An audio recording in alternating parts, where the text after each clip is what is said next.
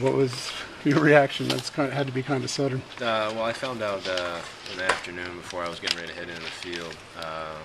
Basically, just you know, said go up there and just keep doing what I've been doing. Throwing strikes. Obviously, I had a rough inning there.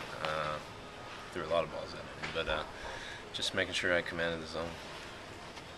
Having gone through it last year, did that kind of help? At least get the butterfly mind that you're doing it before. Absolutely. I went out there today, and it felt a lot easier to go out there and just play catch for fun game. Because what was working well for you? I know you walked some, but you also only walked two hits. I threw a lot of sinkers today. Change-ups, I threw a lot more of those. Usually I can't command that pitch too well, but curveball and slider, they were kind of so-so today. Didn't really use that a whole lot.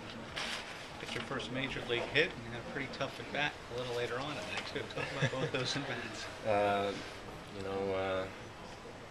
For some reason I felt comfortable up there.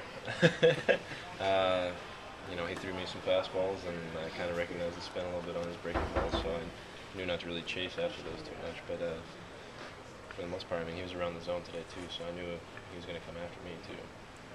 When you look at a rotation like this Phillies rotation, and you're in AAA going, how am I going to get a shot? Yeah, that's obviously the first thing coming to my head too. But obviously there's going to be opportunities. It was just a matter of when.